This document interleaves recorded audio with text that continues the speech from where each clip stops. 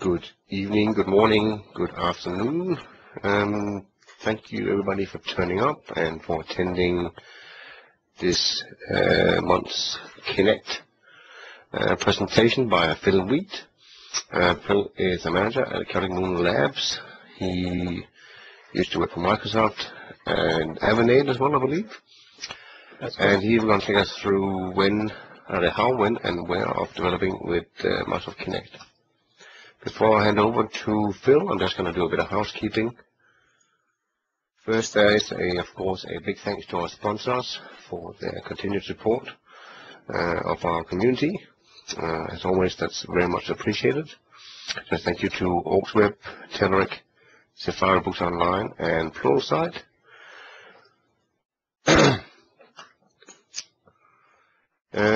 From May, we have Abby Caval also doing Mixing Windows.net and open source about mixing up your .NET development with the myriad of open source projects and tools that are now becoming available out there for us to use.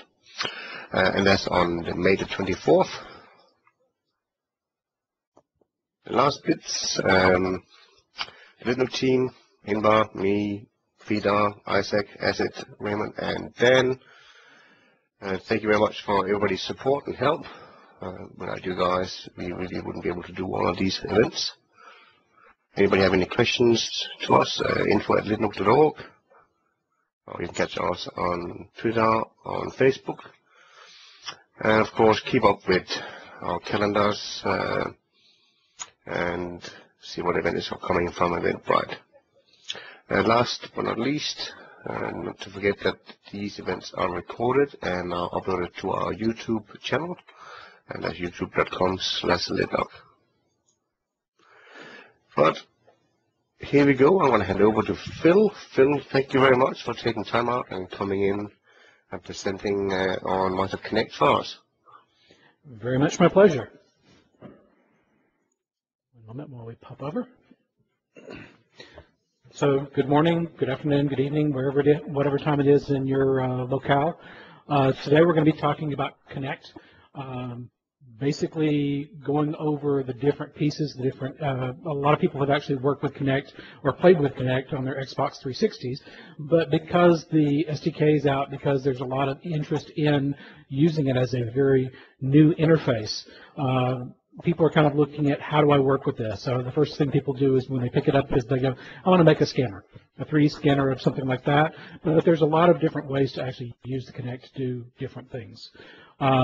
So that's what we're going to be talking about today, kind of how things go through and what we need to do there to really take advantage of it. Okay, so the how, where, and when are the three sections. What I want to do is kind of go through, talk about the different capabilities. You're going to see a little bit of code, but most of it's going to be more about how you interact with Kinect. I will try, if you have questions, please drop them in the Q&A area. I'll try and check them at the end of each of the sections. I know some people can't stay around for the entire session, so I'd like to make sure that we get the questions answered, but I don't want to kind of interrupt the flow as we go through. So that being kind of set up, who I am. You heard just a little bit. I just started this year with building up the labs division at Chaotic Moon. It's a mobility company, been doing things with phones and with tablets and everything like that. What our job is to figure out what the next thing that Chaotic Moon is going to conquer the world with. One of the things we're looking at is the Kinect and some of the different things that are there. Former evangelist with Microsoft and architecture and startups, but very much tied in with the robotics team, very much tied in with the Kinect team, and all of those kind of things. Kind of again, what's new, what's next. And the other thing that's really inspired me to kind of look at how this all comes in is the maker movement. If any of you have seen what's going on with Make Magazine, with Maker Fairs, with the hacker spaces, with the ability for everybody to kind of not just do atoms but bits, and not just bits but atoms, kind of bridging that software hardware gap. That's one of the things that as you start looking at these interfaces, as you start looking at how things come together, knowing the hardware and knowing the software, it's no longer write a web page and You don't care what it is. You're just worried about the browser. You're trying to actually tie in the interfaces and try and tie in the environment with that user interaction. And you really kind of have to know where both sides of the experience have to be able to work with those.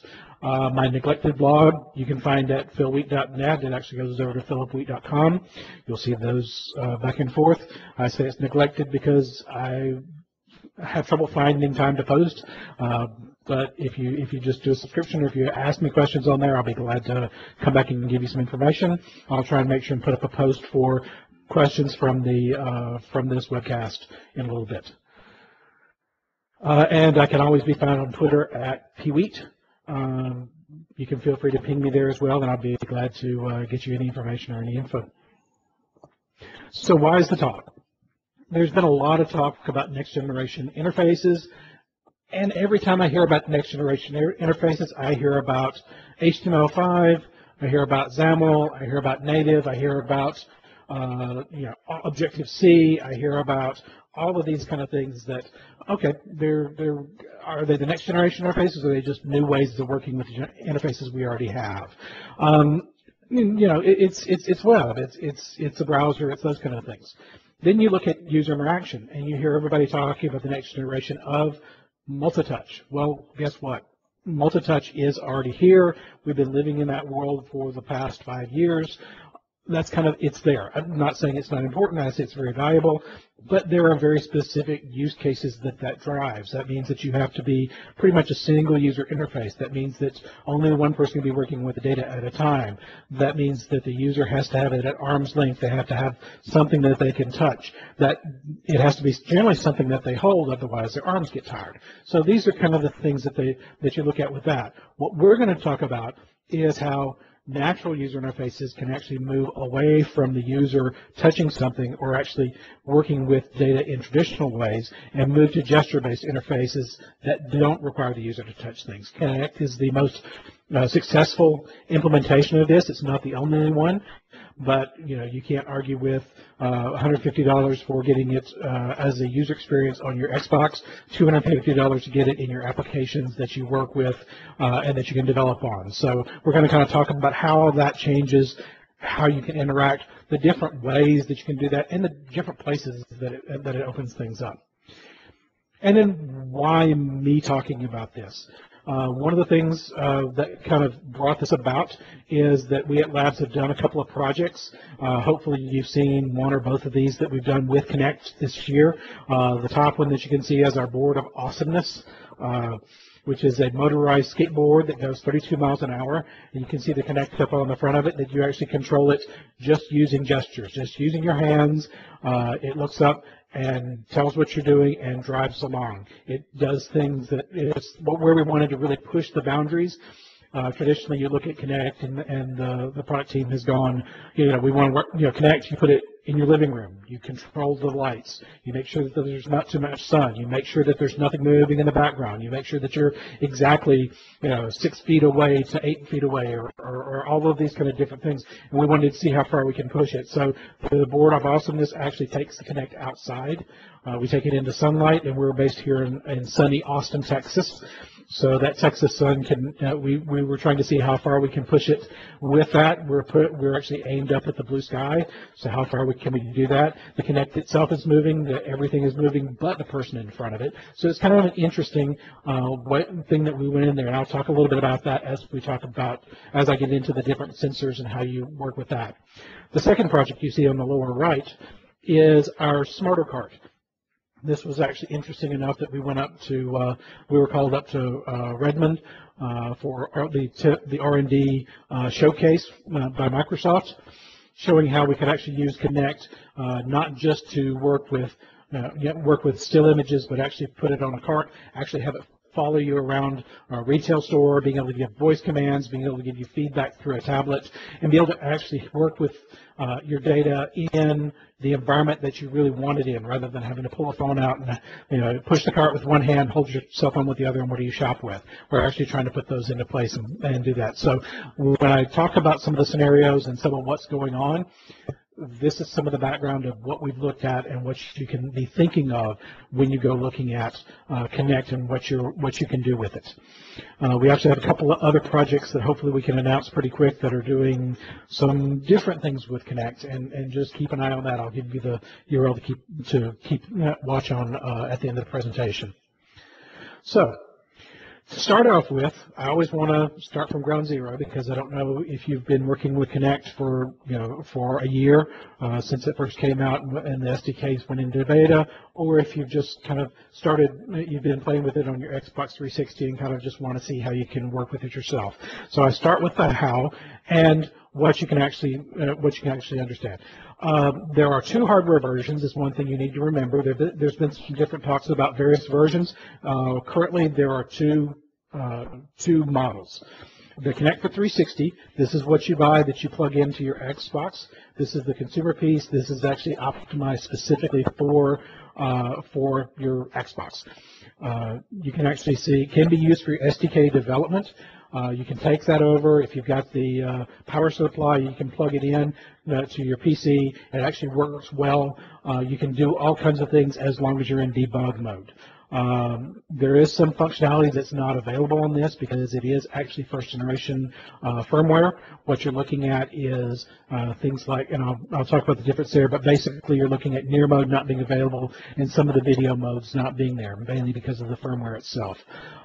It's not supported for production, so if you try and compile and deploy with an Xbox 360 Kinect, then you're going to get an error, and I'll talk about those again as we get further on into the connecting it.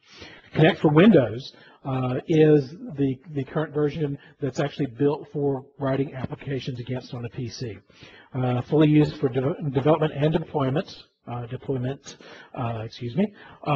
functionality. You get near mode, you get additional resolutions, you get some updates on things. One of the other interesting pieces that I didn't mention here is that you actually get a little bit smaller cable, shorter cable, and you get a small dongle that you'll notice in there that it actually helps with some of the USB transients that can happen on a PC that they don't see on the Xbox. So you actually there actually are some significant differences between the two that means that you're able to do more with the Kinect for Windows, and the SDK is really kind of built for that, and that support for production. So if you're actually going to compile your application, going to put it out in production, if you're going to put it in a kiosk, if you're going to put it in some place that users are going to actually work with it, if you don't have the Kinect for Windows, then it's going to throw you an error. You're not going to be able to work with that.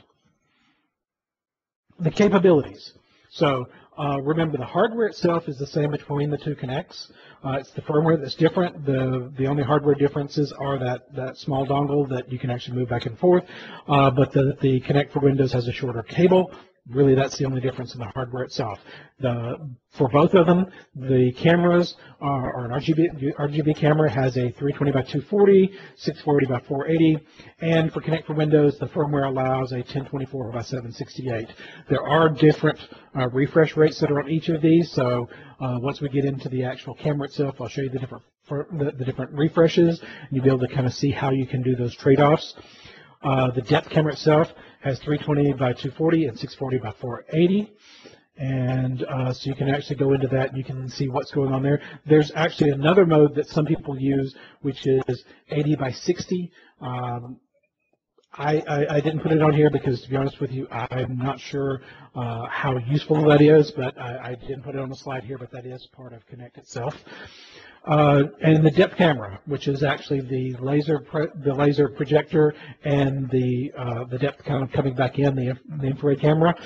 The thing to know about that is that you're looking at 0.8 meters to 4 meters for depth information on standard mode, and 0.5 meters to 3 meters on near mode. Near mode is only available with Kinect for Windows, which allows you to kind of get up a little bit closer to be able to actually do some of those scenarios that are more interactive with a PC or with that type of scenario. And we'll talk a little bit more about what those differences are there.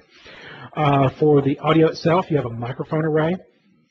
This is very, very useful. It's a 4-mic array, and if you've ever seen things about noise-canceling microphones, You know there's an N+1 scenario, which if you got, which means with 4 microphones you can do up to 3 audio sources discretely.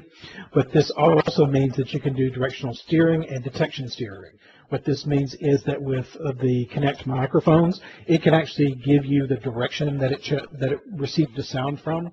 And you can actually tell it for speech recognition, I only want to listen on certain vectors, or I want to steer towards a certain vector to get higher confidence level. Very, very interesting, very, very powerful. For the audio stuff, I haven't seen as much information around on developing on that. We've actually found it very useful when we're working with the smarter card, because the card itself is in a very noisy environment. There's a lot of things going on. Being able to actually tell where the user is and be able to steer that recognition to them has really helped us with our basically our speech recognition. And then there's the tilt mechanism itself. This is actually tilt from -27 to 27 degrees from horizontal. I mentioned accelerometer because not a lot of people are aware of this, but that's actually not off of a direction on the Kinect itself. But that's also, there's an accelerometer inside the Kinect that says even if it's mounted off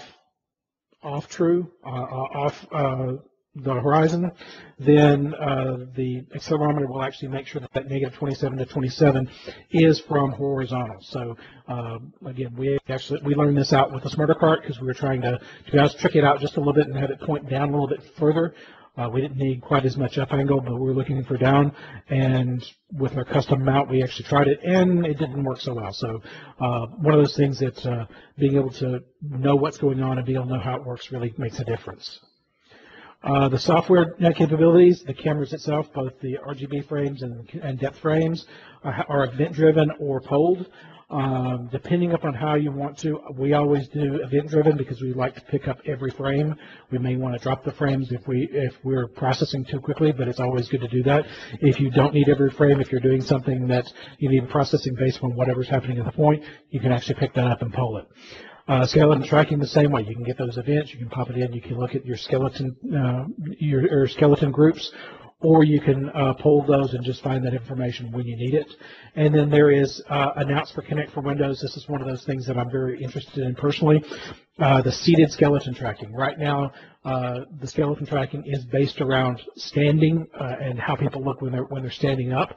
Kinect for Windows 1.5 SDK is scheduled hopefully this month, and we're going to get some additional capabilities around that.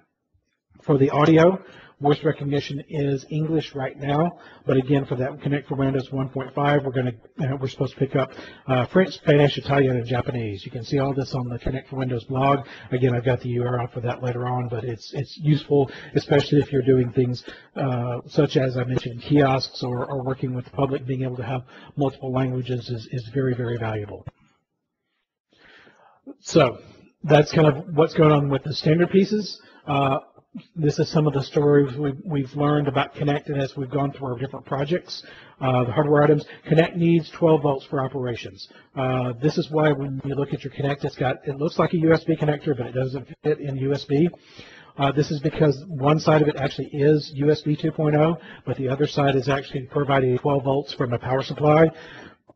If you use when you buy the Kinect for Windows hardware, it includes the power supply. If you do your Xbox 360 Kinect, then it may or may not have the power supply, depending on if you get it with an Xbox Slim, which does not come with a power supply because the Xbox Slim has the custom connector. If you have it separate, it has the power connector because it needs to work with the older Kinects that didn't have that special bus. Just to be aware of that, know that you do need to put that in when you pull it out of the box and try and drop it into your USB connector and it doesn't fit. That's for a reason. The Kinect tilt motor is update limited through the SDK. This is to prevent overheating. If you use some of the non-Microsoft SDKs, those aren't guaranteed to do the rate limiting. You can actually overheat the little servo motor in there. If you see something about may damage the hardware, this is what they're talking about. If you actually send it more updates than it can handle, you can actually burn out the little motor in there. So be aware of that. To be honest with you, the motor itself is very useful for having different angles, different directions, be able to keep people in the frame. But I'm sorry? We must have a jump somewhere. But knowing that, we just be aware of that as you're doing your development. There are lenses available to reduce the focus range because of that depth range that I told you about.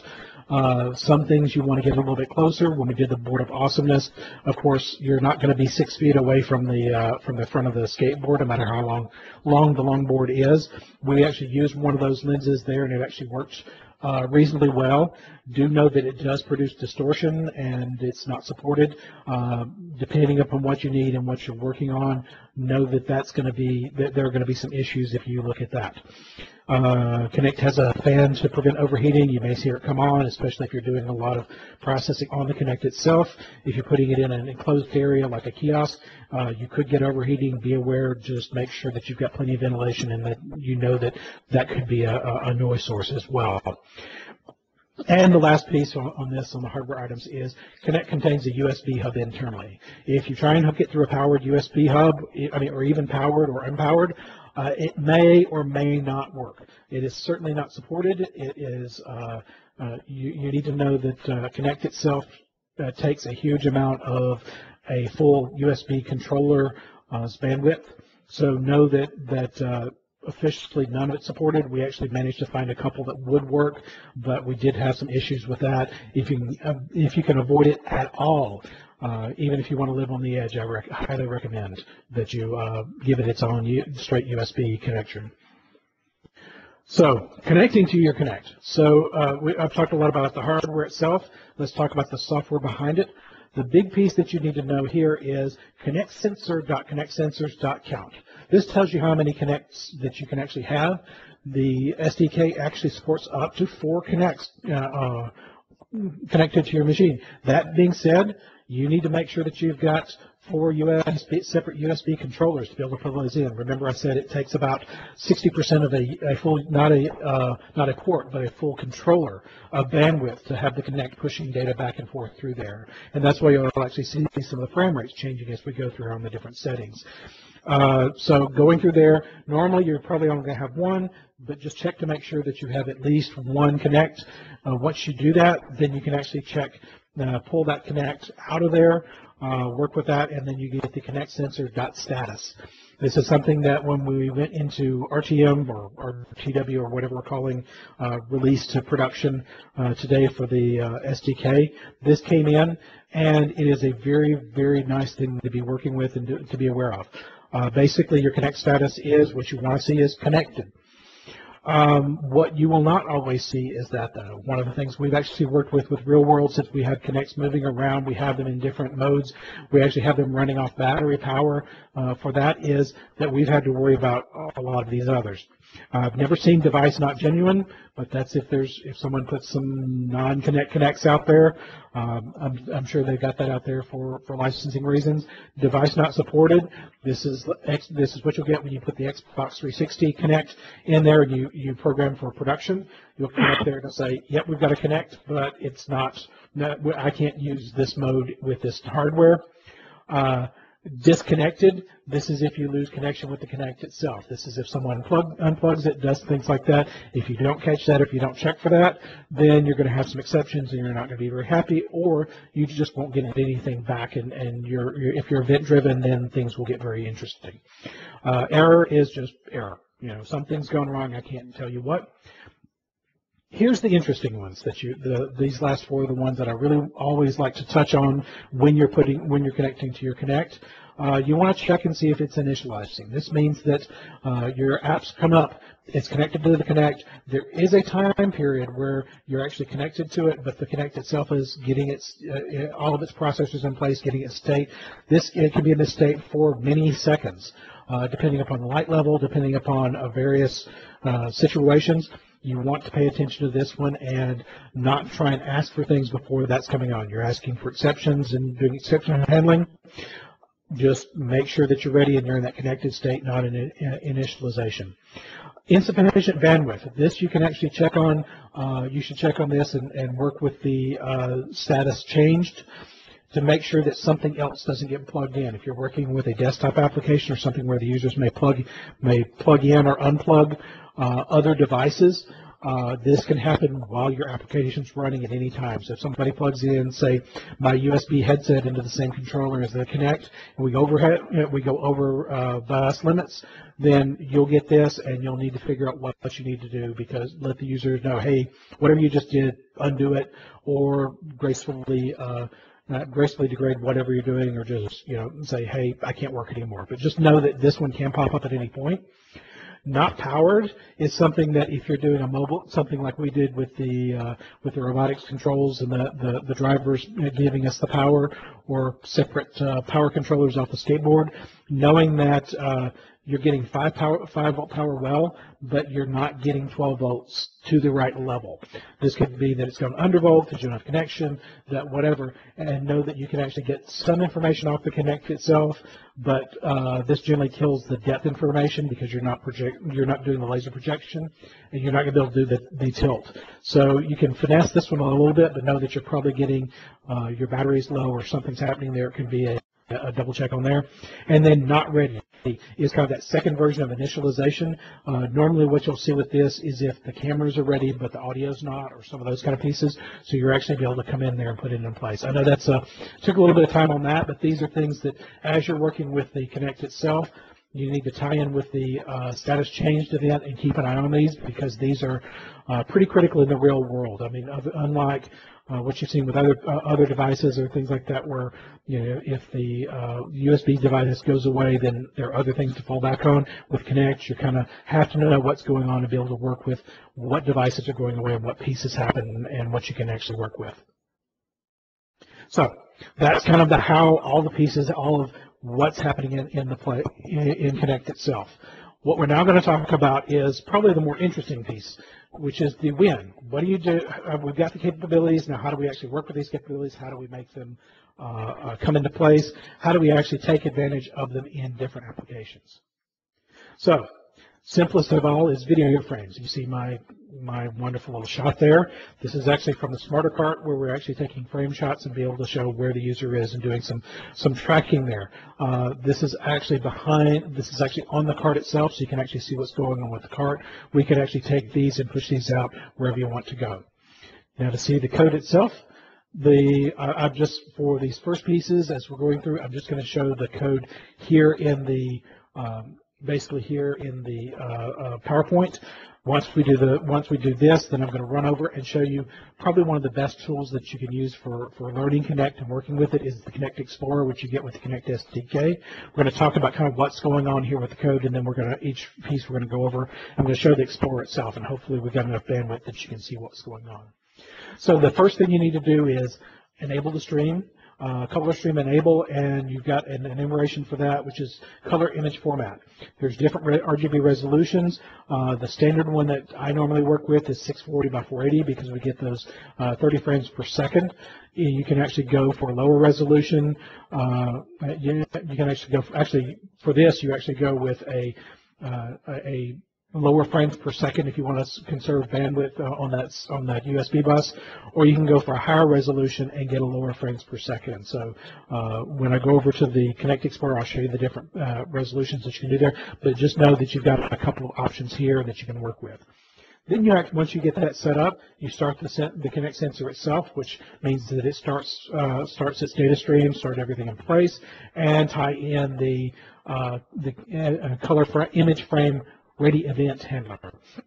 So once you get that in place, I always like doing event driven because it makes things a lot more efficient. So you tie that in, and then you have your handler below that, and you can actually see this is where things get kind of fun. When you come back in, you're going to get on your event args, you're going to have to open up that color image frame. This is basically the frame itself that you're working with there. Check to see if it's null.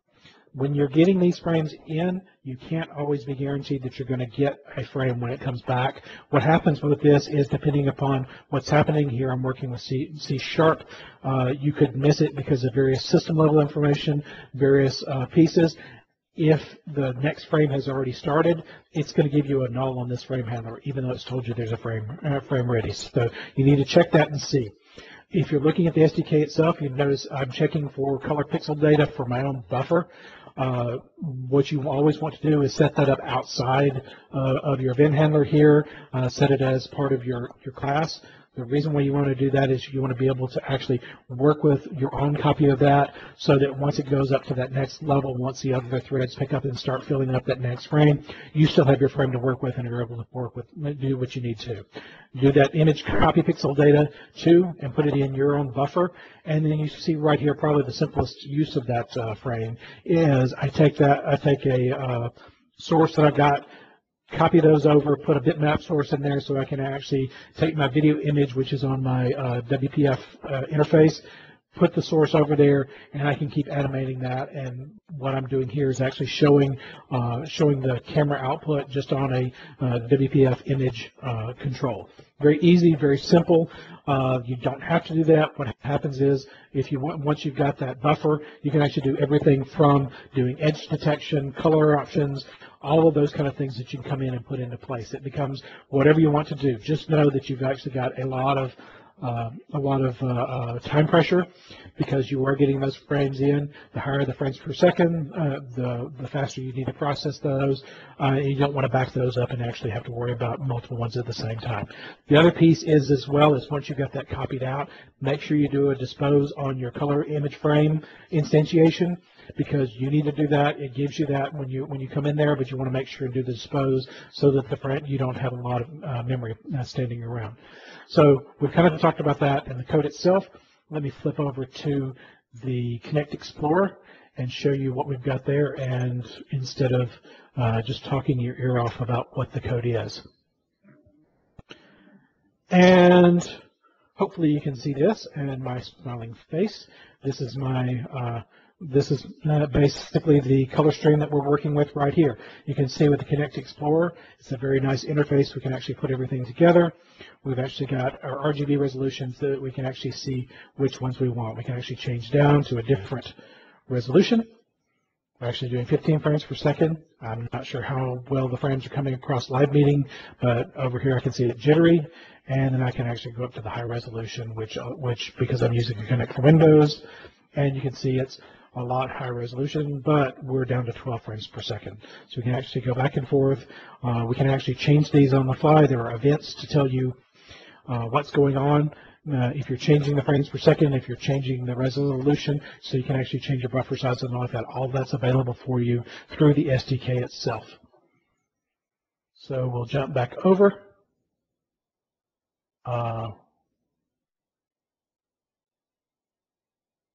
We didn't see it. Everyone said we couldn't see anything. Let me try one more time. Thank you very much. Let me try one more time to see if we get that Kinect Explorer. It looked like it was okay here. If someone can tell me if they're seeing Light grey filter. Light gray? Okay. Well, I apologize about that. I will not do any more of the Kinect for Windows, the Kinect Explorer. We'll just go with the presentation. I apologize about that. I was worried that was going to be the situation, but I was hopeful. So, if you want to try it yourself, the Kinect Explorer is actually part of the Kinect for Windows SDK. It's pre-built for you if you've already got the Kinect in place. You don't even have to run up Visual Studio, but if you don't, then if you don't have that, then or if you've got Visual Studio installed, then you can actually go in and see how all this code is interacting with everything else. So we kind of talked about the video frames. We're going to now talk a little bit about the depth frames. With video, I kind of mentioned what we're looking at with everything that you would normally do with a webcam. If you're going to do that though, why not just use a webcam? It's a lot less expensive. It's a lot.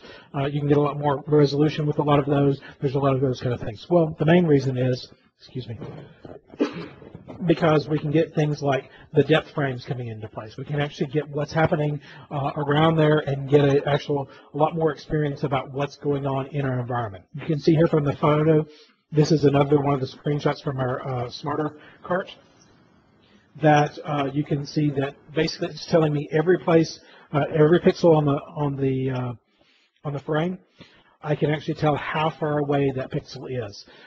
We're getting that. It looks. We've adapted this for looking at a grayscale or image, but those are actually depths. You can actually see on kind of the lower right where it goes very dark.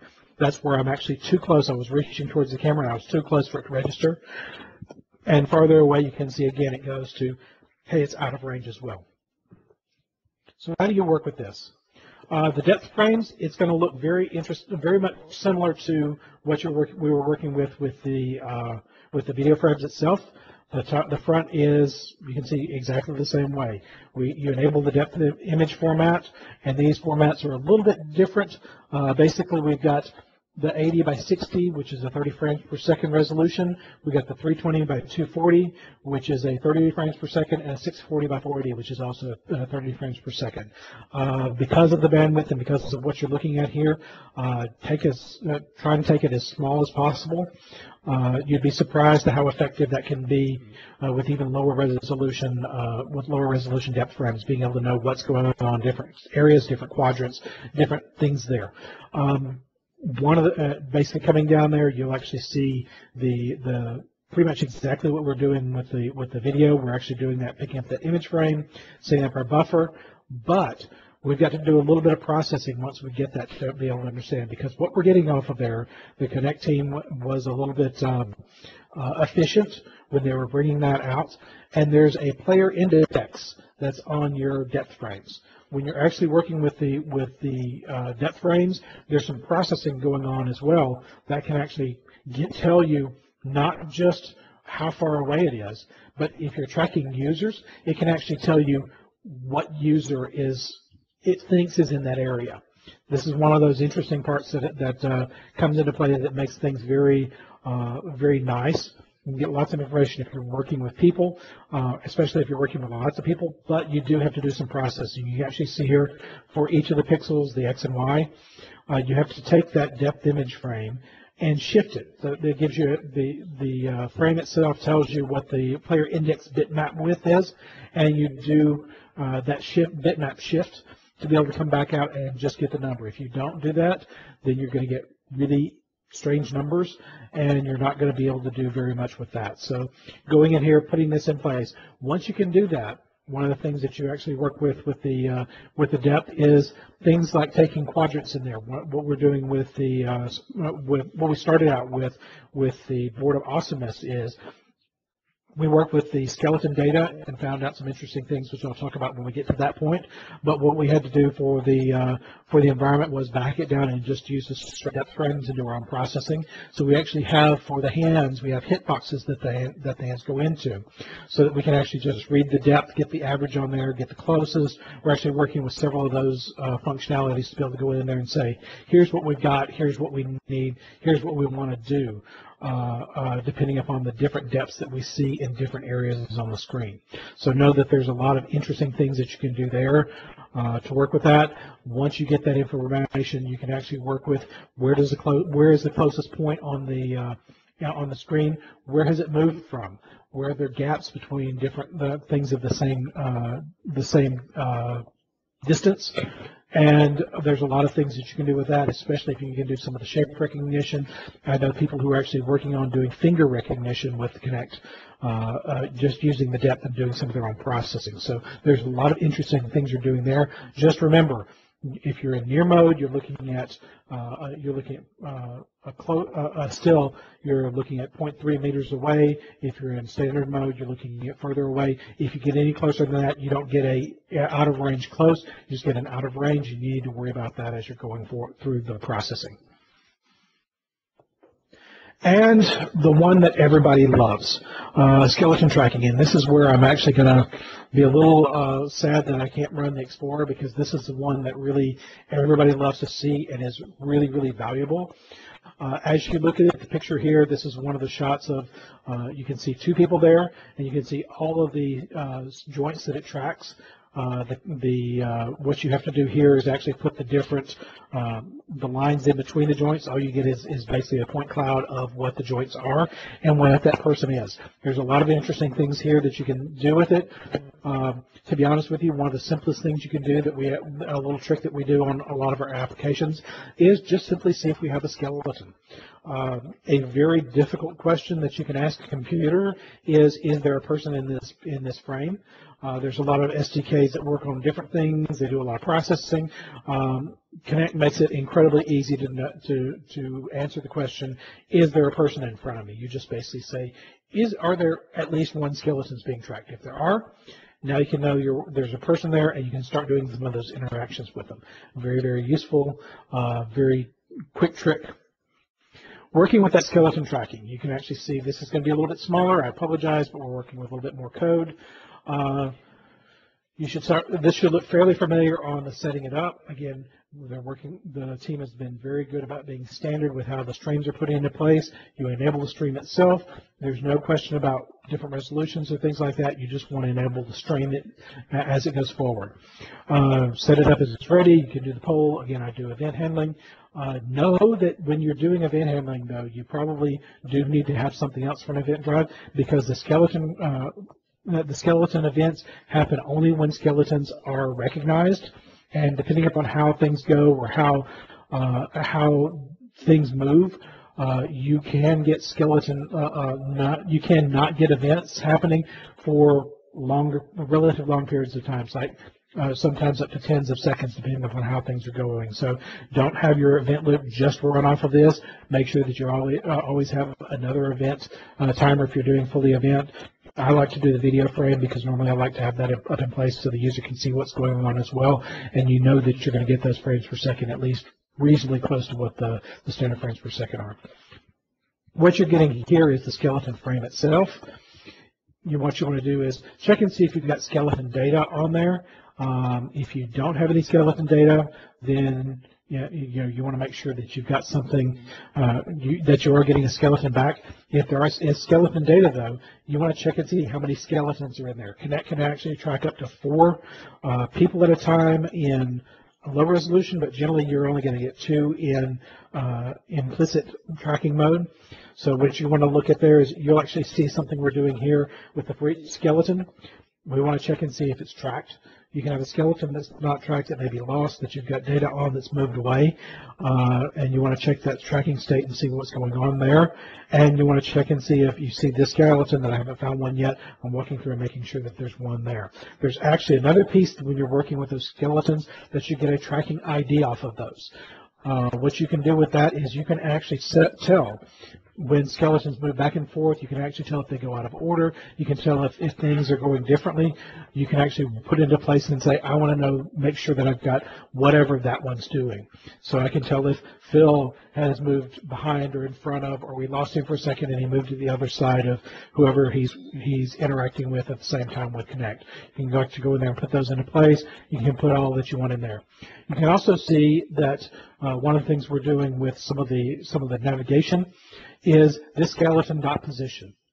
You can actually check the position of each of those joints, and I'll show you the different joints you can check on in just a second. But you can actually say, I don't need super high resolution. What's going on? We actually started out working with the hip positions for figuring out where the person was. Going to work with what they're doing. What the Kinect for Windows RTM actually dropped in, just the skeleton itself. Give me the position. It doesn't need to know all the details. It doesn't need to know exactly what you're doing. You can just say how far away is that person, what direction it is.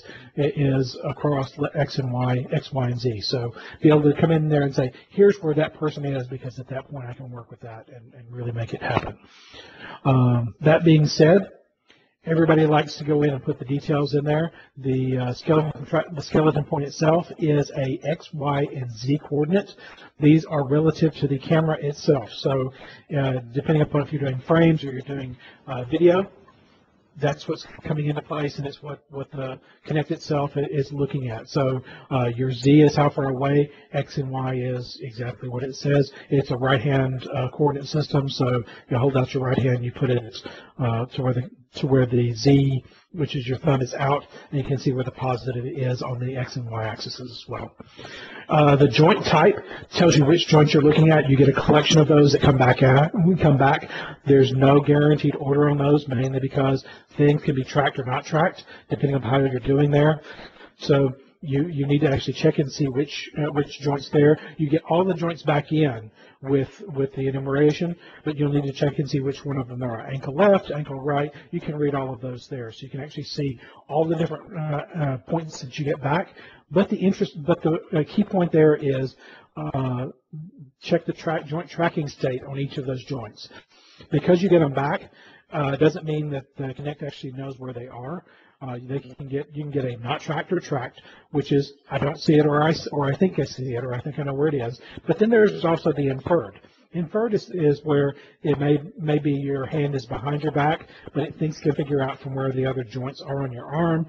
It could be that your skeleton is cut off, and you actually get this on the skeleton itself, where it's cut off top or cut off bottom or cut off to the side. So it can actually tell you, I'm unsure of different points in here, and you can see why that may be. Because if I could have run the Kinect Explorer right now over the video, it would have shown. Basically that where I'm standing right now, I'm cut off. Basically, you can see me to about below my belt, and everything below that is an inferred or not tracked. This is something that you need to be aware of. This is telling you not where the joints are, but how confident the system is. Remember, these are always estimates. Even when it says this is tracked, you need to be able to handle jittery data. And when I say jittery, you can actually see things move very, very rapidly between 2 points, or actually be very far off where the video says that it probably is. It does a great job of doing the tracking, but as you're working with the skeleton, be prepared to do averaging, be prepared to look at things that make sense. If you actually see the user's hand at a 90-degree angle from their wrist backwards, you may feel that those aren't the best. That's not the best confident level that you should have over what they're doing. And that's the problem. And one of the things I don't have on here is you can actually set different tracking modes on the skeletons, so you can actually know what's going on.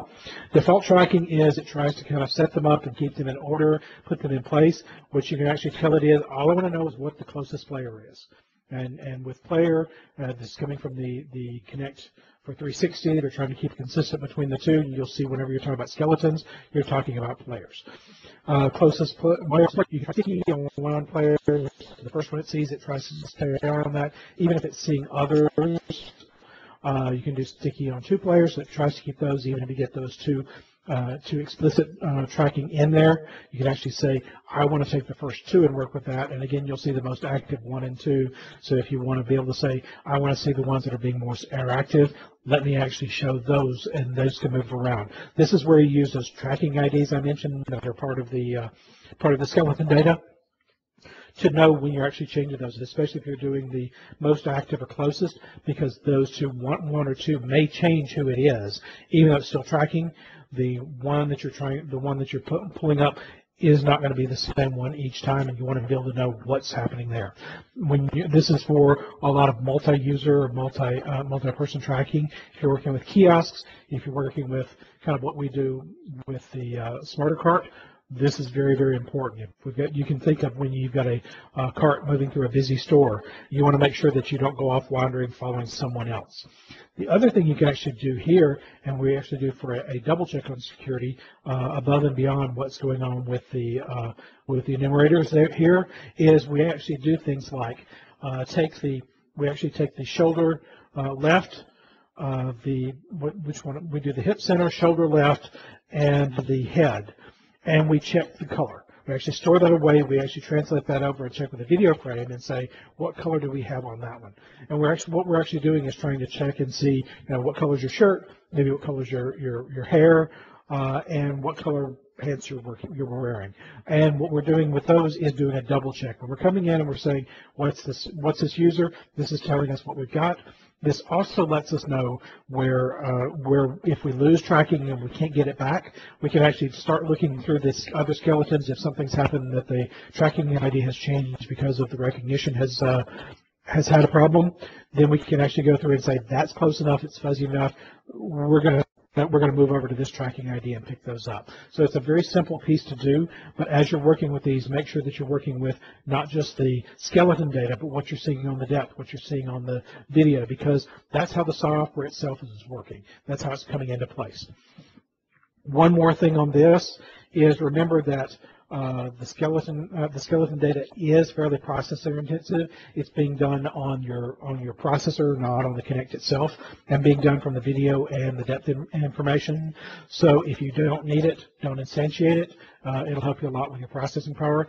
If you do need it, it's really, really useful, but just know that it's probably the least, I won't say reliable because I really like it and it's giving you a lot of useful information, but you're going to have to do a lot of checks. Don't trust it. Trust that it's completely accurate. Know that it's an estimate of what you're doing there. And now we go over to speech recognition. And I apologize, I don't have a screenshot for this one. It is speech, so we're kind of talking about this. Building grammar is very accessible and relatively pain-free. It's a bit more code than the others, so what I'm going to do is I'm going to see if I can flip over to Visual Studio after we do this and kind of show you some of the code in there. That being said, if you've ever done voice recognition, speech recognition before, this is going to make things very, very easy. Traditionally, it's been a lot of pieces, a lot of items that you have to keep in sync, a lot of different things that are in there. The Kinect team has actually taken a lot of the speech recognition technology that Microsoft puts together, tied it in, really optimized it for those four microphones, and done a lot of work to make it very accessible for you. Key items are, once you start the recognizer, it can take up to 4 seconds for it to be ready. 4 seconds sounds super easy unless you're thinking about a splash screen or what you need to do to make sure that the users aren't sitting there waiting for 4 seconds, and indicating when it can actually recognize speech. I've never had longer 4 seconds than trying to make sure it's up when we're on camera and the system's trying to figure out, get everything in order when we've launched it. So be aware that that's one of those interesting things you have to work with. A very nice capability is recognition for each of your commands has a confidence level of 0 to 1. You're almost never going to get a 1. Normally what we're looking at, depending on the environment, is 0.6 to 0.7 is pretty good. Anything above 0.8 is great. You're in really good environment. You're actually able to pick up a lot of piece there. Know that you're not always going to be able to get things recognized perfectly. Know that you're going to need to be able to work with that and have a recovery mode if the recognition doesn't come in quite exactly the way you want it to be. Results are text. They come back out when you do the event handler. It'll give you back that text that you put in that said you're looking for, and basically you're working with a big case statement to figure that out. You can set use a grammar builder. You give it commands. You add those in, and you work with whatever's happening there. Multiple word commands are helpful for disambiguation. But chain commands work much better. What I'm talking about here is that when you do that grammar builder, you can actually send in text with multiple words in it, separated by space, like launch application. Those are two different words. It'll actually try and match those together to put them in place. You can actually make chain nested grammars. The system actually helps you with that. It's a little more complex to do to make sure you get everything in place, but it is incredibly helpful to be able to have those multiple word commands so you can actually limit the false positives. Being able to do,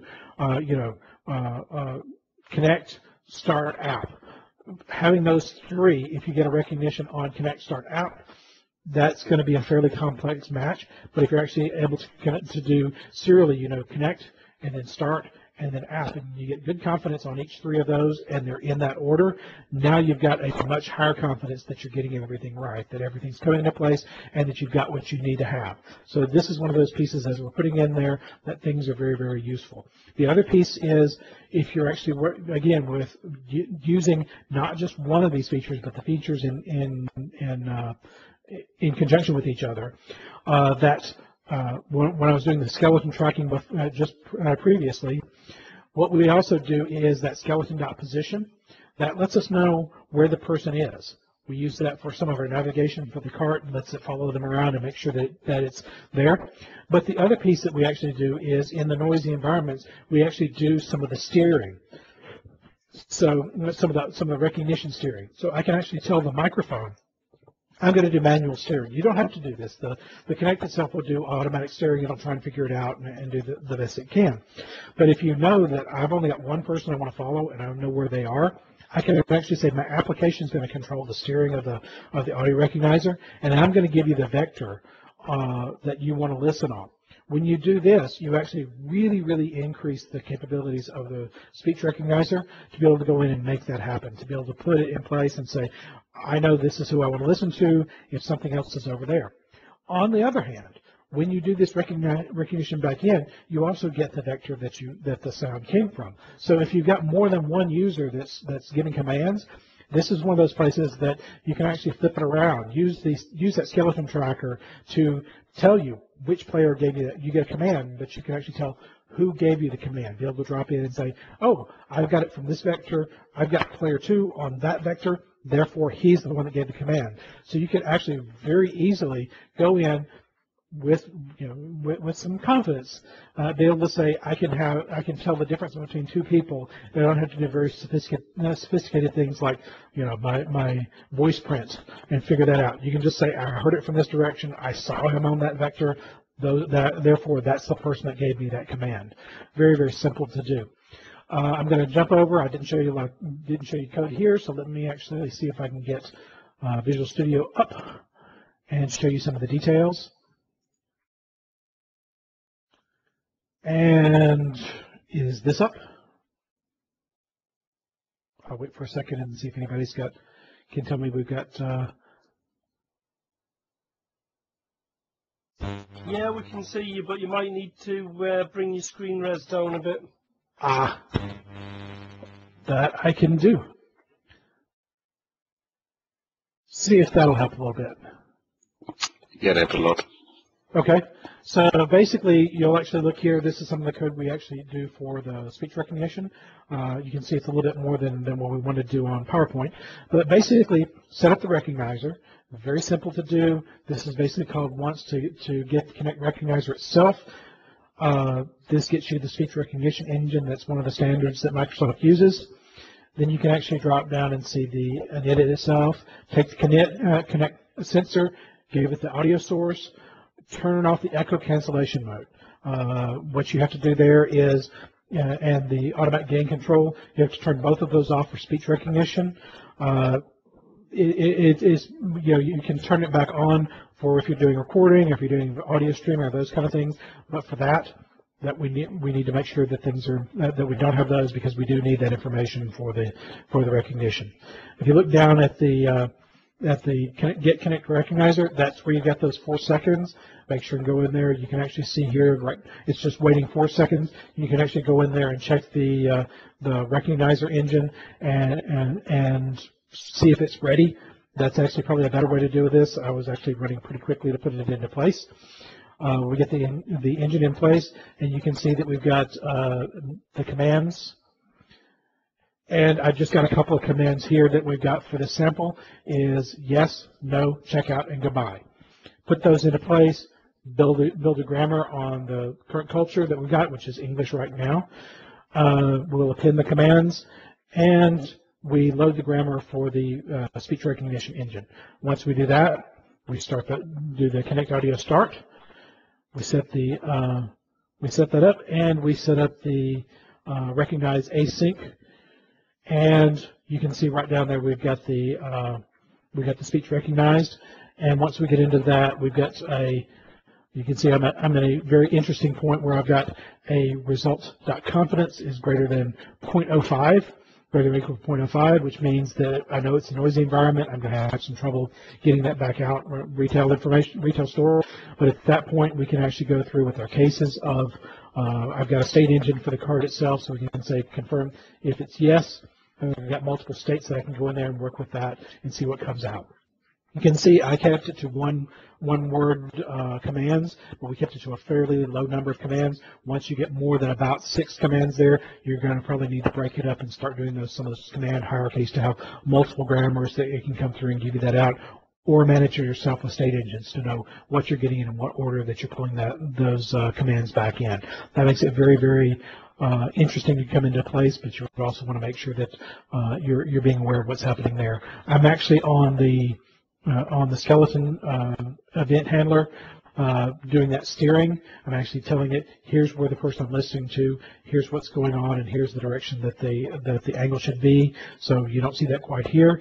And what you'll also see is that when I lose the skeleton, I put it back to automatic so that we can pick it up wherever and we can actually understand what's happening at that point. So quick little run at the code here, and back to the presentation.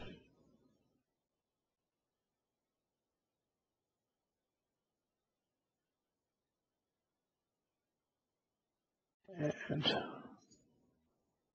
so that's kind of all the pieces in place, what you're looking at, how you're actually working with the different sensors, and what you're doing with the different capabilities, how you can actually work with those together and put them into place. This is the where part. Why would you want to use Kinect? I mean, we actually use and I'll jokingly use the standard icon, the standard term for it, the WIMP interface, Windows Icons Mouse Pointer, for a long time. Now we've actually got touch interfaces that we're actually making it very accessible, and it's very natural for people to do. That being said, what are we working with Kinect and in doing this? With Kinect, as it stands today, until we get to 1.5, it's optimized for full body imaging and waist to head height camera positions. So if you think about situations where you're working with that, we've got the smarter cart that we're working with, that the Kinect is pretty much at waist height, which is where the handles of the shopping cart works fairly well. If you're working with kiosks or information areas, such as public areas and what people are doing there, you're actually able to work with that kind of deal. You're actually able to get that skeleton data in very well. You're actually able to work with people interacting with the Kinect. Very simple. The Kinect 1.5 software update support the sitting skeleton tracking. At that point, there's a lot of interesting scenarios with sitting down and working with it, with able to do a lot of the things, whereas, Minority Report, you see Tom Cruise standing up, but you also see lots of people with desks, and they like that. So being able to go in and say, just sitting down and doing gestures as they're working with data at their, if they're in their living room or if they're sitting at their desk, now those kind of scenarios start coming into play. I will say that the optimized for waist and head height does make a difference. The reason why we were actually pulled off of using the skeleton tracking on the Board of Awesomeness is because at the angle that was going, which is looking up at the user, the tracking was very difficult. Granted, this is far outside of the bounds of what the team thought about and what they trained the software for, but that being said, know that if you're getting off of that pretty well, it does get a little bit difficult.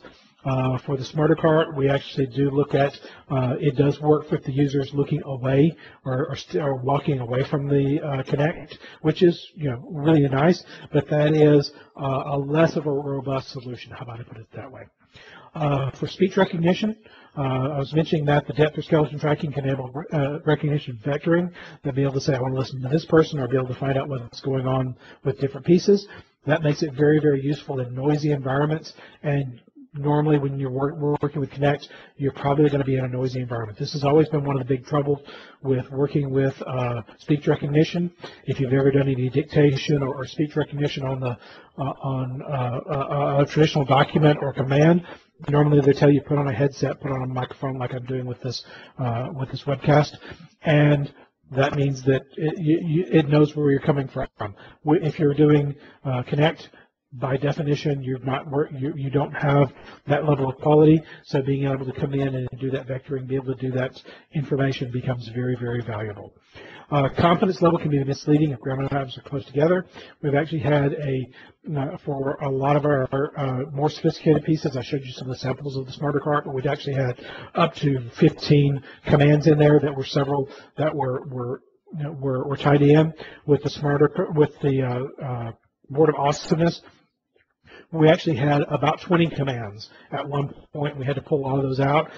Granted, most of those were stop, halt, turn off, lots of different commands to not have it drive away from you and be able to turn off the motors by voice if there's any other problems. We try, we joke about some of our crazy ideas, but we actually do value our skins. But the thing that you actually get on there is the more commands you get, the more chance you have of it getting a false positive or actually doing a connection with one of the other commands. So be aware of that. Make sure that you're actually doing it. That's where I say those serialized commands, be able to drop in grammars, that you actually have to have 2 or 3 good recognitions or at least decent recognitions to be able to get that command series. Really makes it helpful if you're doing a lot of commands. If you're doing 3 or 4, then you're probably not going to get a lot of problems there, but just know that you're actually putting it into place. And that goes to the third one. Use those multiple word commands for validation. Make sure that they're all in place. Make sure that things are working the way that you think they should be. The depth frames. Since we're pushing things out, pushing things very hard with the Board of Awesomeness, know that sunlight infrared sources can affect results. We've seen this on both the sunlight with the Board of Awesomeness and some IR sources with the Smarter Cart. It's amazing to see how many things are a bright IR source. Everything from the big screens to automatic door openers. Actually, several models I actually produce very bright IR beacons. So know that that's in place and know you can actually wash out things there. What happens with the depth frames is you'll generally get good solution, good solution, good solution dropout. It doesn't really degrade or start giving you pieces. You get good information all the way up until you get nothing. So know that that's what's happening, that you actually get a lot of tracking that works well and then drops out at some point. Items in the depth frame have a shadow. Remember that it's actually you using that laser pointer, those dots, to tell where everything is. So if you're like holding your hand up in front of it and it sees your hand, there's a shadow behind it that it literally cannot see, and you'll get I've got no information on there. Be aware of that. That can actually help you with some things. You can actually use that to your advantage. But know that you can actually have things that are close, but are behind the shadow that you can't see. So know that you're actually working with that.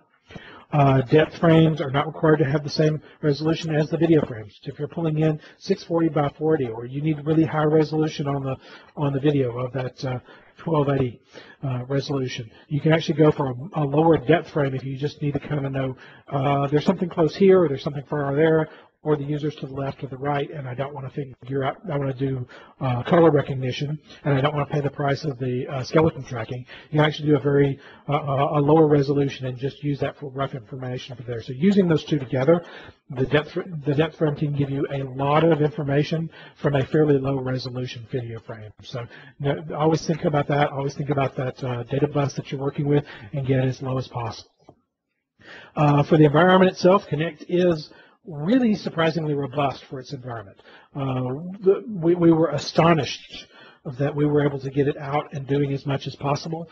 If you saw our board, remember the picture on the Board of Awesomeness to begin with, it does 32 miles an hour down the street through bumps. It's got off-road tires, so we can take it off-road, so it means everything's constantly moving and vibrating and doing all that kind of stuff.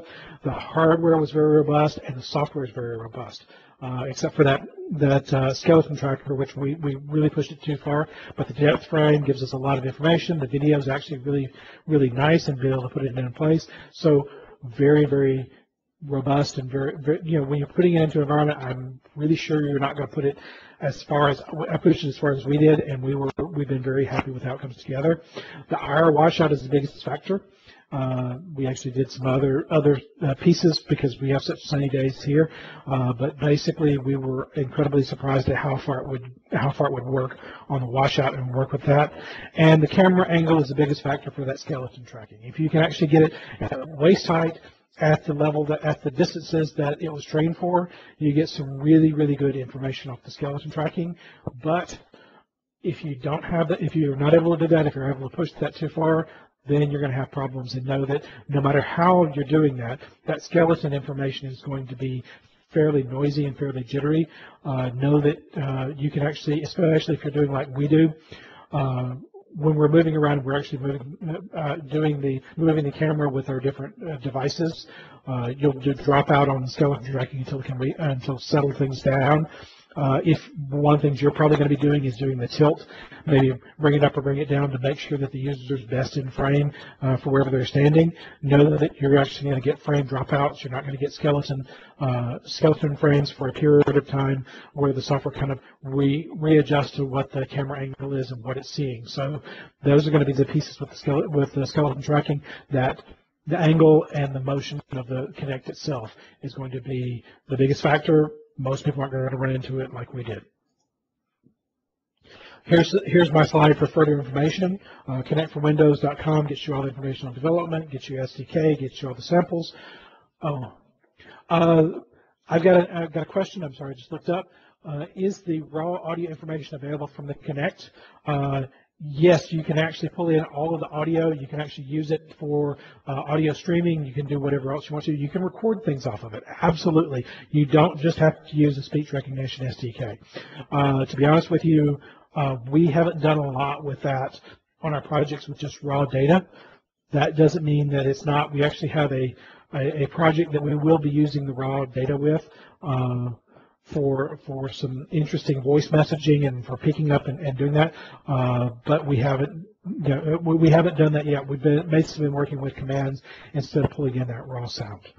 So hopefully you can absolutely have all of that in there, and you also, when you're doing the raw data, you still get the information such as the vector information. You don't get confidence, of course, because it's not doing that, but you get all of the information there. The only piece is you asked which mic. You don't get. I'm not aware of any piece, I haven't run across it, where you can get just off of one mic. It views the mic array as one audio source because that's how it gives you those vectoring and actually can do some of the noise canceling and echo correction off of that. Okay. Back to the further information, sorry about that. The Kinect for Windows team blog is very, very useful. If you go on there, you can find the information, some of the details. They were talking about the new Kinect for Windows 1.5 SDK, which is definitely worth keeping an eye on. Know that there are doing updates to the SDK even between the major releases. So keep an eye on there, keep track, because they're doing a lot of work on the software. It's evolving very rapidly. They're doing a lot of really, really cool things with it. So I definitely want to keep an eye on there. The channel line tags Kinect. That's able to go in there and you can actually see a lot of projects, a lot of source code, a lot of other ideas around what to do with Kinect. And of course our projects page, chaoticmoon.com labs. We've got the smarter cart and we've got the Board of Awesomeness up there. You can see what we're doing, some of the details on that. We're trying to get some, we're working through open sourcing those projects so we can get them out there and let you play with them, but there's our legal counsel's working with that. We want to make sure that you have that. And we'll have some more projects up there that you'll be able to see very soon. At that point, we're at the Q&A, and I see some questions coming up. So let me jump over to those, and we'll drop those in. Negative impacts of having multiple Kinects running close to each other and not necessarily connected to the same PC. That's an excellent question, Tom. Basically, it's from our experience, the Kinects themselves don't interfere with each other all that much. It actually surprised us when we're running several of them around. They actually worked fairly well. They behaved with each other. A lot of it's because the way the laser projector is working is it's giving out it's called a semi-random field of dots. And each one knows where its dots are, so it tends to ignore any of the other ones, or if the dots are not in the right place that it knows they are. I'm not sure all the details and the math behind that, but it works really well. That being said, you have a lot more trouble with very bright unmodulated IR sources. Things like IR beacons, like I mentioned, the door openers that use a strong IR signal to kind of wash an area and see what comes back. All of those are really what you run into.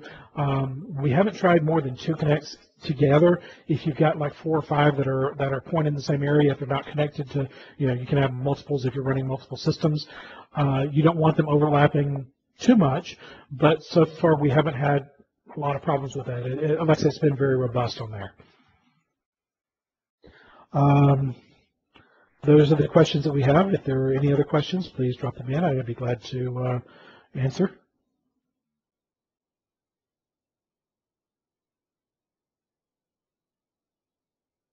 Quiet crowd. Yeah, sometimes it happens, Phil. Come on, you lot. I'm sure you've got something you want to ask him.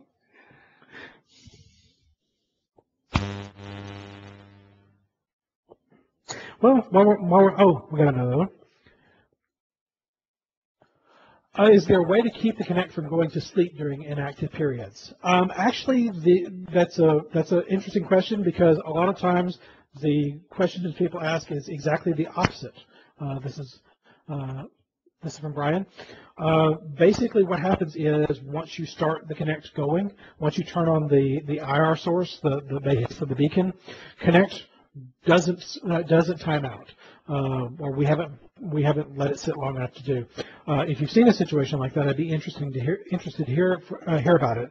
But what happens, and a lot of people are concerned about, is once it comes on, there's not really a way to go, okay, turn the dot pattern off again, because I don't want to maybe use power on the battery or interfere with other things, or I just don't want to take the lifespan of the laser on there. So basically the Kinect itself, once it's running and once you're getting that information, you're going to keep getting it. You can turn off, you can stop the Kinect sensor, you can stop getting information from it, but the Kinect itself will keep at least broadcasting the dot pattern. Here we go with good questions. Ken, I've got your question here. Are any plans to add gesture recognition to the SDK? There has been nothing announced on that. I know there's a lot of interest in that. There's actually some good, if you look on Codeplex, there's actually some good toolkits for doing gesture recognition. There's a lot of, there's some stuff out there right now, even though it's not officially part of the Kinect SDK. You can run on top of it. You can actually pick that up and work with the gestures. Key with gesture recognition is movement over time. When you're working with just the depth frame, it's fairly simple. When you're working with the skeleton tracking, that jitter does tend to mean that you need to work with different pieces. Like I said, check with Kinect and Codeplex, and there's several really good tools I've seen on there that can help you with that. And I would not be surprised at all if that comes into the SDK at some point in the future. But right now, no, I have not seen any comments on that. Facial recognition. At this point, there is no facial recognition in the Kinect for Windows SDK. I know there's a lot of interest in that. I have actually seen at CES then Microsoft showing off the capability using Kinect, but so far it's not in the SDK. So I'm not sure if they're still working on the details, if they're working on kind of making it more robust. But we've seen Kinect doing it, but I have not heard of if or when it's going to be in the SDK itself. I would suspect that you're going to see that at some point, but I don't know if it may be. I've seen it with this generation of hardware, but I don't know if they may wait for general release until possibly a Kinect V2. Peter, is there a path to use Kinect for things other than Xbox and PC? Or do we know all of those Lego Mindstorms? Kinect for Windows SDK is just for Windows, actually just for Windows. If you want to use it for Xbox 360, you need to actually have the Xbox SDK, which is a little bit more controlled. That being said, there are toolkits and there are drivers for running it from all manner of devices. I've seen it all the way down to processing. Arduino, I've seen some people working on that part of that's bandwidth and pulling things into place. I've seen people working with it with Micro Framework. I've seen people working with it with Linux distributions and all those kind of things. So that's capable, but it's not going to be with the Microsoft SDKs. Robert, when you use the board of awesomeness, does passing under tree branches, other things like that, interfere with the gesture recognition? Normally it does not. We actually ran into only one situation where we had trouble with that, and ironically, it wasn't running past things that are close by. It was actually running past shiny objects. When we were running down one of the sidewalks, and yes, sorry, we were testing on the sidewalk because we didn't want our test pilot killed in traffic. We actually ran by a area that had shiny windows, very big display windows, and we were actually picking up reflections off of that for the LEDs or for the IR dots, and we had some trouble there. That being said, we were able to do that and check and see basically what we're doing. If things jump, be able to smooth that out. In software, you can actually check with that, but know that normally branches or other things like that, depending on how far away you are, you're able to check with that. Check your hitbox and check where your depth that you're working with. Know kind of where you're doing, and if you're able to work with that, then you're probably not going to have problems with things running behind there. Stephen, if you have a Kinect app for Windows, what are the challenges using that for an Xbox app? Or should I just focus on an Xbox app if that is my target? If you're wanting to have it on Xbox, I would work with the Xbox SDK. The two are similar, and there's actually a lot of work to keep them together. But know that you're going to be in a very different environment on Xbox developing than you are going to be on Windows, mainly because the Xbox environment is a lot more controlled, whereas you've got a lot more freedom or are able to do a lot more things on the Kinect for Windows side. If you're looking for publishing on Xbox and going through the marketplace, I would start with that and not. I mean, you can prototype on the Kinect for Windows. That's something that kind of help you prove out the concept. But if you're really kind of wanting to start there and then move it to the Xbox, if you know that's your target, I'd start there. Brian, what do you believe is the biggest impact the Kinect or NUI will have for how we interact both socially and professionally? I love this question. I actually see that the Kinect interfaces or natural user interfaces, to be specific, are going to help us move away from going to our computer. These are the interfaces that we're actually going to take, and part of the reason why Labs was founded is we're looking at the three types of computing: pervasive, perceptive, and predictive. Pervasive computing needs NUI because with pervasive, you don't go to your computer's always around you, and if you're not doing that, if you have to go to a station or if you're doing that, then it's just computing there. I think NUI is going to be the thing that allows us to have not the computer in your house, but your house as a computer. It actually allows you to do things like predicting what you're wanting to do. If you're able to see that you went into your kitchen, you got a bowl of popcorn, maybe I ought to have the TV already ready and queued up for you because you're probably going to go in to watch a movie in your media room. Or you're heading to the door and you didn't pick up your keys, remind you on the way out. I think that's going to be that Kinect and various sensors like that are going to be what enables us to have our environment and our computers really start helping us and offloading those, remembering things and keeping an eye on things to the computer, and let us do more of what people do best, which is creative and put things in place. Tom, how do you tie an external microphone to a Kinect event? Basically, if you want to use an external microphone, you would not use the Kinect events because that's kind of tied in separately. The Kinect for Windows SDK is really tied into those specific microphones. You can actually use some of the recognition engines and those kind of things outside of the Kinect SDK, but you're going to have to roll your own, and it does take a bit of work. So if you're needing extra microphone, that's going to be separate from what's going on there. You can do it, again, because it is a Kinect SDK. You can use it with other capabilities, but it is going to be a different pull-in for that. Ken, is the firmware in the Kinect for Windows field upgradable, or does a new firmware require a new Kinect unit? My understanding, and this is just my personal understanding because I know that the Kinect for 360 Kinect is upgradable, and I've seen it upgraded a couple of times. So the Kinect for Windows should be field upgradable. I don't know if it's happened yet. If it has, I haven't noticed it, but I would assume that capability is there. That is purely an assumption on my part, but I know that the capability is actually in for the Xbox 360 Kinect. So there's no reason why it would not be in for the Kinect for Windows. How will Kinect behave with a sudden change in light? Open a door, switch on a bright light, etc. That's an excellent question. Generally, we have seen it handle it very well. This is one of those things where kind of being outdoors and moving from shadow to light to back to shadow again when we're moving around town. We've seen Kinect work really well. If you're, I mean, you are going to get things like you're going to get the brighter video, you're going to get darker video, those kind of deals.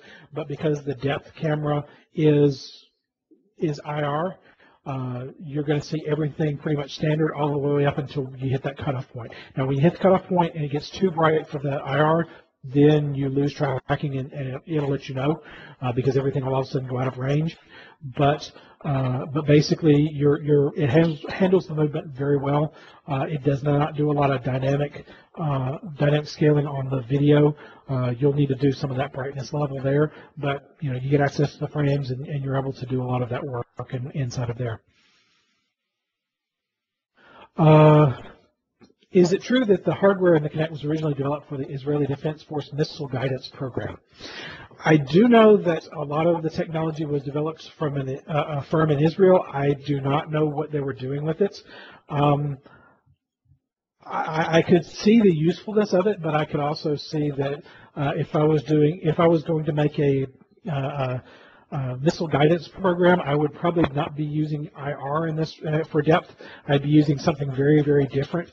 So I think that I don't know. I'm not going to say it's not true, but that's maybe a bit of an exaggeration. How about we put it that way? And I won't speak for the team that put it together. Okay, I think that's, oh, there's one. Can I bridge more than one Kinect for more coverage? That's an excellent question. I mentioned that you can have up to 4 Kinects working off there. The SDK actually supports that. The only thing I would, it depends upon how you're working with it. The Kinects themselves can give you back the information. It's up to you to do things like, know what angle the Kinects are all at, know what they're looking at, because each one of them is going to give you back the information relative to itself. So you would need to do some calibration on those depending upon what direction they were looking, how they if there was any overlap, or working with the fields of view, and I'm trying to remember if this changed. I don't want to say it unless the last time I was looking at the multiple Kinects and tracking, which was I haven't checked in the last couple of point releases, that only one Kinect could give you the skeleton tracking. You couldn't do skeleton tracking on all of the Kinects, so you would be getting depth and video information. You could actually get audio information from each one of those Kinects, but the skeleton tracker would only be working off one of your Kinects, so that that would be your piece for using that information. But if you're working with depth information, you're working with video information, all of that's capable of using up to 4 Kinects to maybe do a 360 view and interaction with an application, which would be really cool in my opinion. Other than keeping the skeleton in frame, are there other circumstances where an application will want to operate the tilt motor? I'll give you the example we had on the Smarter Cart. One of the things we wanted to do was actually use the same Kinect for 2 purposes. One, we wanted to do keep track of the person, be able to track what they're doing, be able to do the voice recognition, but be able to actually follow them around and use it for navigation. The second thing we were going to use the Kinect for, and we were going to use the motor to tilt down, was we wanted to look down into the shopping cart. We wanted to actually do a height map of everything in there and be able to keep track of how many items were in the cart. So we could actually say, you have 5 items in the cart. I've recognized 5 items have come in. You have 6 items in the cart. You start something in or something happened. Hey, can you help me keep track of the inventory, or we'll need to take you over to the manual checkout kind of thing rather than do an auto checkout if I've already got everything scanned. That's why we were kind of looking at tilting it down. I could think of other situations that you might want to do with doing a navigation with the robot, being able to do a complete scan of the area and be able to do full height. I'll be able to see how close things are and those kind of things. But there are some interesting things you can do with the tilt. We couldn't use it for that with our project because we couldn't get it low enough off of the horizontal to look in with our mounting location. It's something that we were looking at doing a separate servo for that we might be able to do to get it deeper and to be able to do that. Ricardo, when we're working in event mode, are the frames in sync? For example, is the RGB frame in sync with the depth frame? If so, when I receive the RGB frame, is associated with the current depth frame? They are not specifically in sync.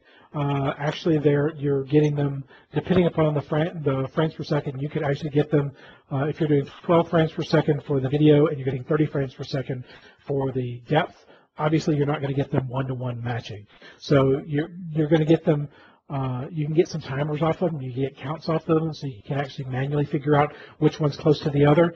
But you're not going to get them a one-to-one match on what you're doing. And even if you're doing the same frame rates, you're going to probably be very close, but it's not going to be exact one-to-one match because of various situations. Brian, we've all seen Minority Report, and one of the first conceptual ideas people have when considering Kinect is based on that. But that's a futuristic perception. We're seeing a lot more innovation around it. So when do you think the paradigm shift will happen from the touchy-feely UIs today and NUI? Actually, I think that's up to us.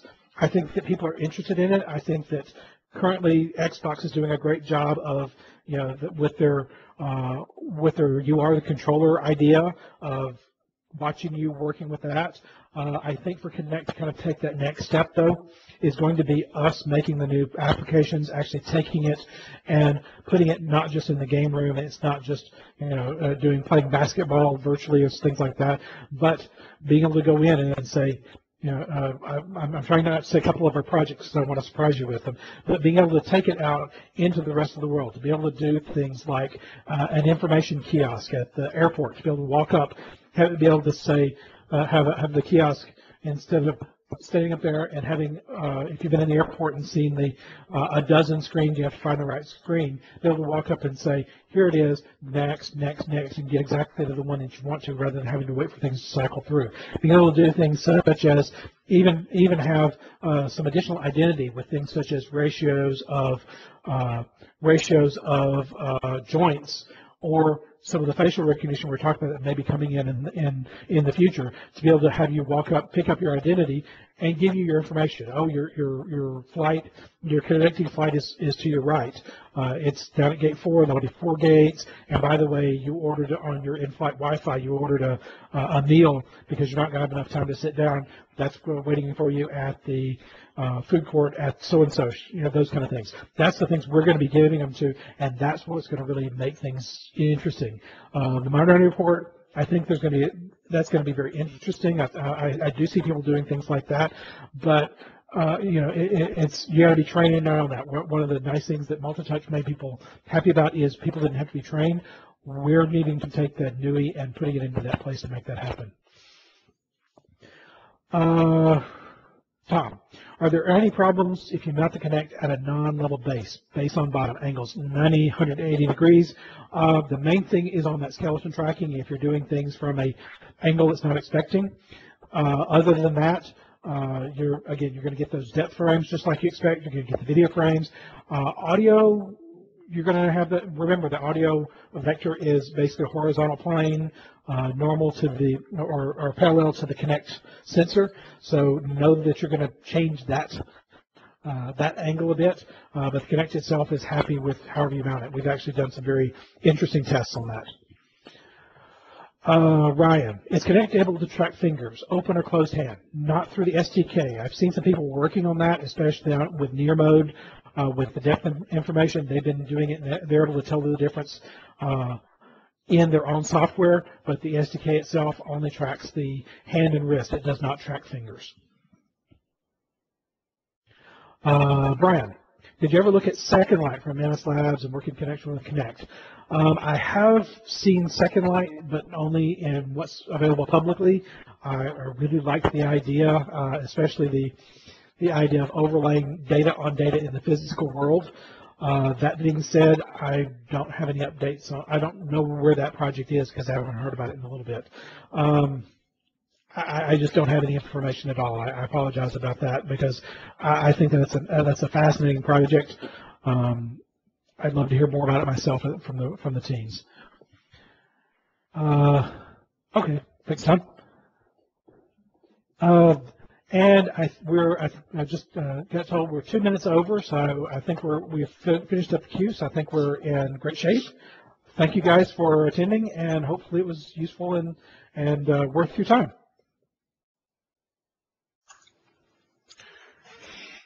Fantastic, Philip. That was pretty brilliant, right?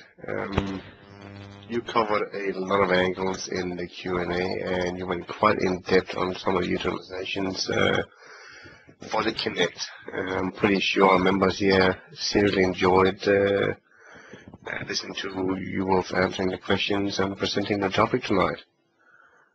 I've got to admit, I enjoyed it as well. Thanks for presenting for us. My pleasure, my pleasure. Fantastic. Okay, well, thank you to everybody. And just a reminder to those that are left, I will be notifying the winners of the Pluralsight subscription in the next 24 hours. So check your inbox and make sure you have info at lidnug.org or brian.madsen@lidnug.org.